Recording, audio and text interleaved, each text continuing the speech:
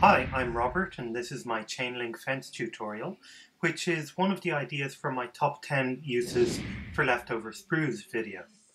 Chain link fences are a particular type of wire fence that are a lot of fun to reproduce in your terrain. It's actually such a ubiquitous look that you can use it in any era, starting from around about 1844, which was when the chain link fence was initially developed, right up until the far, far future, apocalyptic or otherwise. Building a fence using sprues as the posts will give you a fence appropriate for about 28 millimeters, but the method does work for a variety of other mini scales. To build a chain link fence, you'll need wire mesh, similar to the kind used in things like vent maintenance, rodent and insect control, and also protecting tree trunks. You'll need some sprue pieces, all cut to the intended height of your fence, with any outward branches cleaned off. You'll also need a pin vise drill, and a few different options for drill bits would also be a plus. A lot of thin wire, like what you'd use in pinning, clippers for the wire, and for general purposes. You'll also need something for cutting the wire mesh. You should use a hobby scalpel and the clippers for this. You could use a pair of scissors or other cutting implement, but cutting the mesh can blunt your tools, so I prefer something replaceable like a scalpel and then a strong clippers. You'll also need some glue that works with both metal and plastic. And finally, a ruler or a cutting mat with measurements marked on it.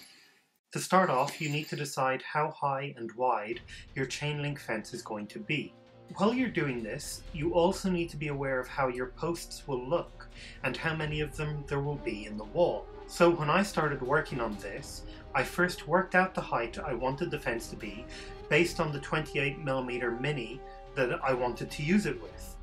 I cut a few sprue bits to the fence's height. I then placed these along the wire mesh, looking to see roughly how far apart they needed to be for them to look right. The ratio of the height of a post to the distance from one post to the next should be about 4 to 5. So I went for 4 centimeters high to about 5 centimeters wide. Once you've marked out the height of the wire mesh, it's time to decide how many posts you want.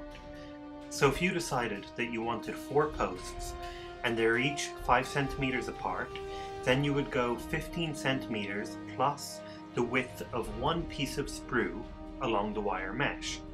You'll notice that each post is being placed with its left side flush to the 5 centimeter marks to ensure uniform spacing of the posts.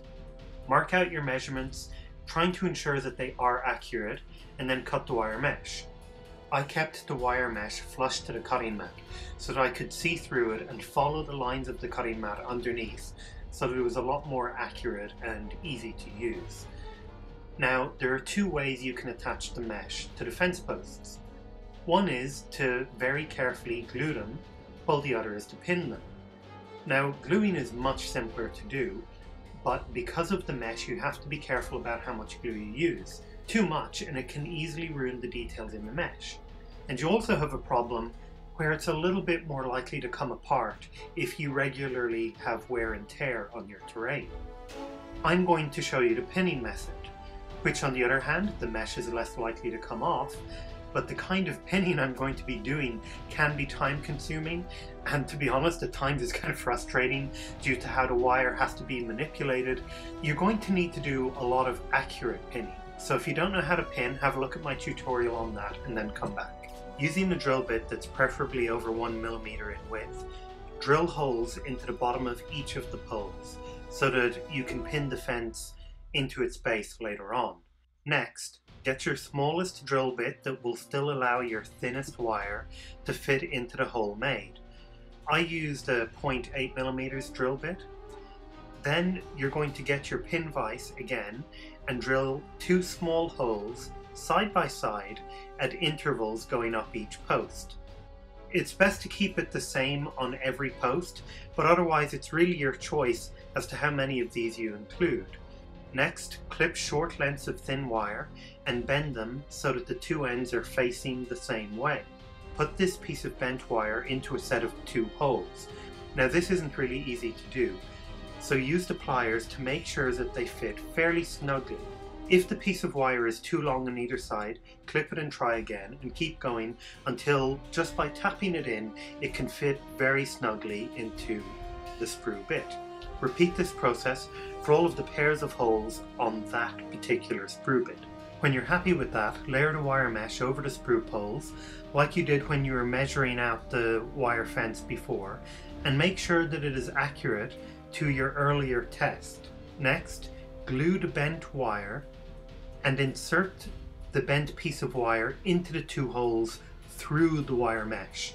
You might need to cut a small hole in the wire mesh to get the piece of wire through.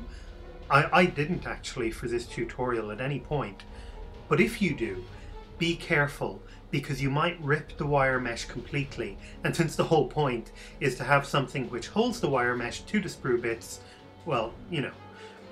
Now repeat this process until you've attached every point on each of your poles to your mesh, making sure that the poles are parallel to each other and that you've spaced them correctly.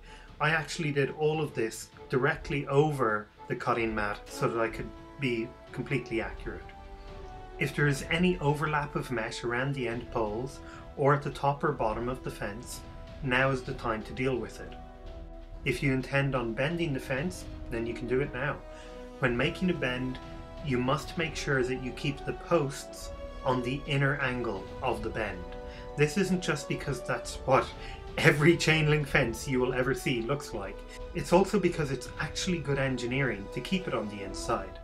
Nice to know that there are some things us gamers can learn from reality. And that's it for the basics of building a chain link fence. I hope you found this tutorial helpful. If you want to learn how to turn this into an electric fence, like the one shown here, or how to base it so that you can still transport it to your local gaming nights, then please watch part 2 of my chain link fence tutorial here. Subscribing is a good idea for more videos like this, and you can contact me on manticmoments@gmail.com or follow me on Twitter @manticmoments. Thanks for watching.